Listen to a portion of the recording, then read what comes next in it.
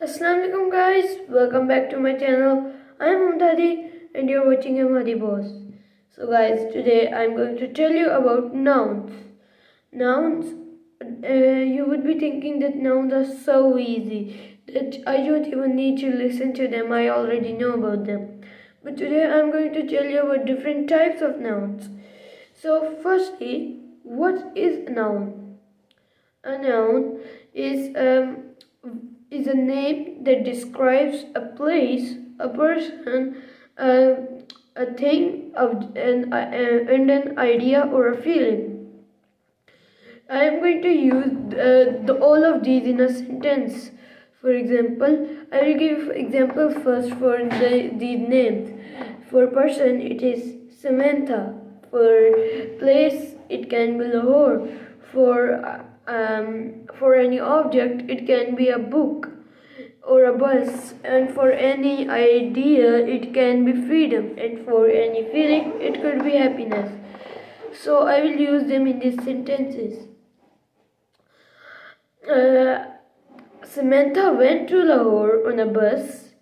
She was very happy and she understood the concept of freedom over there. I've used these words in a sentence, and as you see, I've just made the sentence up. So this you can also do this by understanding noun perfectly. Now, after we have done with noun, let's get to singular and plural nouns.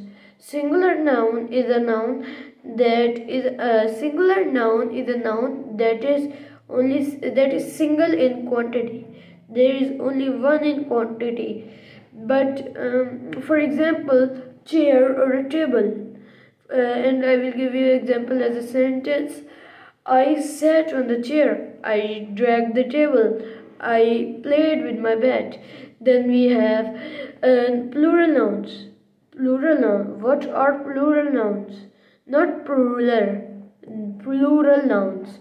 Plural nouns are the nouns that are more than one in quantity. For example, chairs, tables, bats, balls, mirrors, doors, and then we also have curtains, windows, trophies, bags. We also have medals, and etc. So let's get into making the sentence.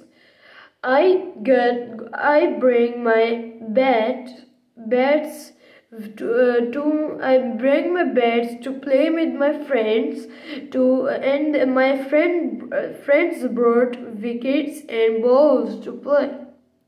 So I have used most of plural words, as you can see: bats, balls, wickets, and friends. These are plural verbs, plural nouns. So like this, you can make singular and plural noun sentences. Now, I will tell you about the rest of the nouns in the next video.